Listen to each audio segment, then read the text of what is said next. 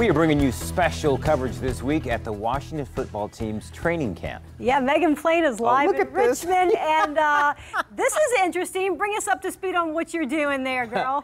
That's a good fit. I'm just trying to look as cool as the guys on the field. What do y'all think? You think I look like a football player? Yes, you are ready. Oh, right, so yep. To the guys.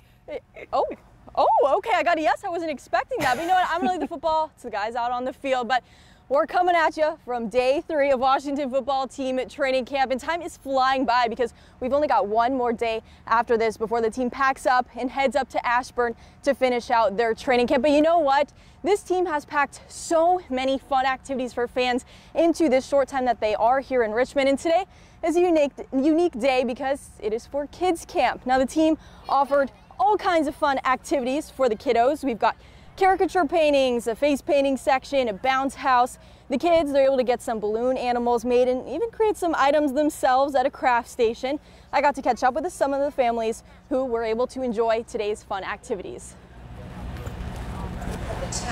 Out here at Washington Training Camp, we got Kids Day going on, so lots of fun activities for them.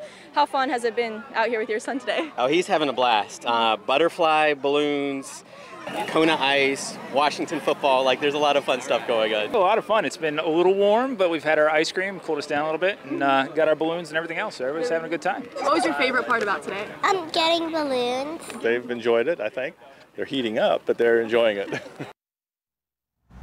For those of you who are adults, I've got something special for you too that'll have you as excited as a kid on Christmas morning. You're going to get to hear from a player that our area knows very, very well. It is former ODU football star quarterback Taylor Heinicke. I'm going to have more from him coming up at 6 p.m. on News 3, so make sure you stay tuned right here. From Richmond, I'm Megan Plain, News 3 Sports. Hey, so Megan, real quickly, I heard a couple of those fans mention the heat out there. How is it out there?